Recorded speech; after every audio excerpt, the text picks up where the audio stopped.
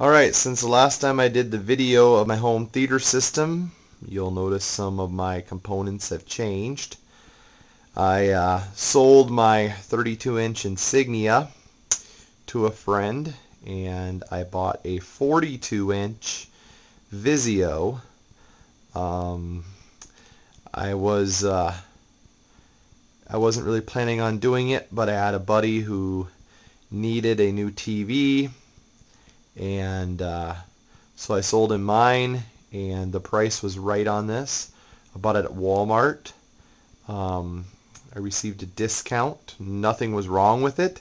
It's just that I was told that they had another size in stock and they didn't, and they suggested that I go with the 42-inch, and so I asked for a discount, and the manager was nice enough to give me one. So I got a 10% discount. The price of the TV came to like $852, and I'm very impressed with it. It's just a 1080i or 720p 1080i TV, but it looks great. One of the other things that I've added also is a Toshiba HD-A3 HD DVD player. I bought that at Sears during Black Friday, $169. And it's running through HDMI to the Harman Kardon AVR 247, and then HDMI on up to the 42-inch Vizio. Some people say, well, 1080p is better. Yes, probably.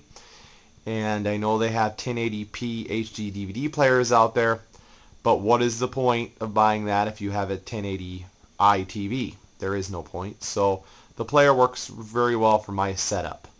Of course, I still have the Bose Acoustimass 16 for the speaker system. And so now I still, of course, have my Philips hard drive recorder, or hard drive / DVD recorder. I still love my Philips. It works great for recording, and where I don't have a DVR from the cable company or anything like that, it works great for my use. Plus, I can transfer from the hard drive onto a DVD, take it with me if I want to watch it on my laptop or something like that. So it's really a handy player. So I've added the Toshiba HD DVD player to the Philips, so it gives me a pretty good setup. Anyhow, I have a DVD, or I have an HD DVD in right now. It is the Bourne Identity. It's one of the ones that come free with the player. You also get 300 with it. I've already bought a few HD DVDs, and Netflix rents them as well, and I've changed my rental preference to HD DVD, so when it's available they'll send me that, and it doesn't cost anything more, so it's pretty much worth it. I have Bourne Identity in right now. I'm going to go ahead and hit play, and I know it's not going to look that great on this little camera, but it'll give you an idea of what it looks like when it starts.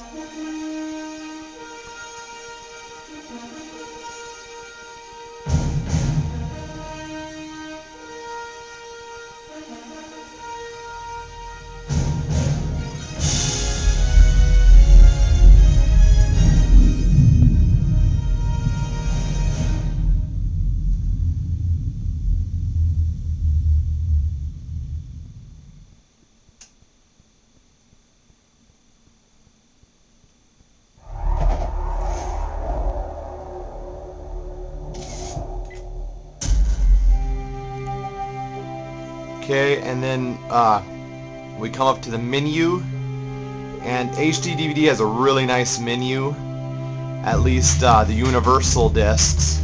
I really like how Universal does it, but it gives you a lot of options.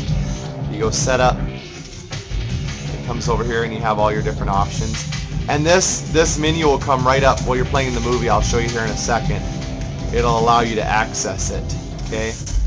The soundtrack on this is a Dolby Digital Plus, and it's running through HDMI.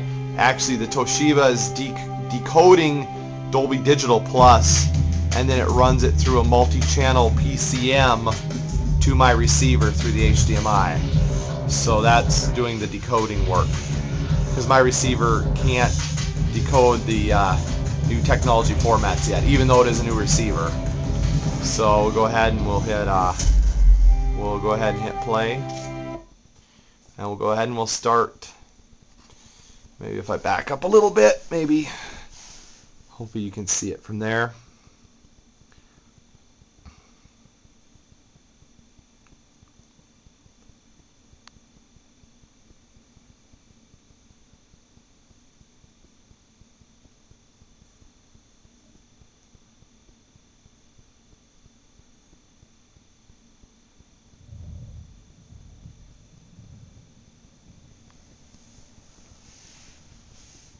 Not sure what would happen if I turned out the light up above here.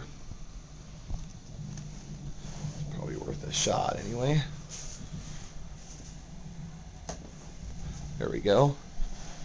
Granted, you're dealing with the quality of my camera here, so I have a little RCA small wonder camera, so it's not going to really probably do a lot of justice to this.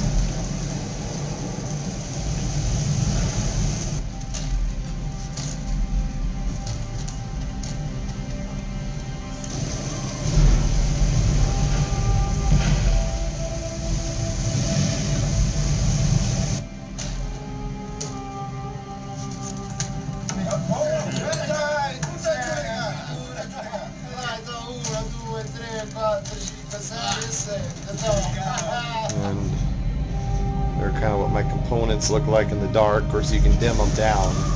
There's enough lights on there that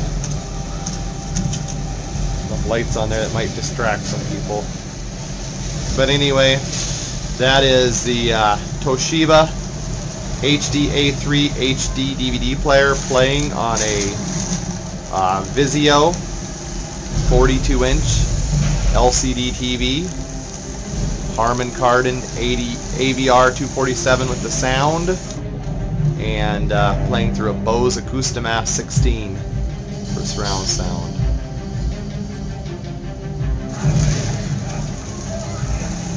Thank you for watching my video.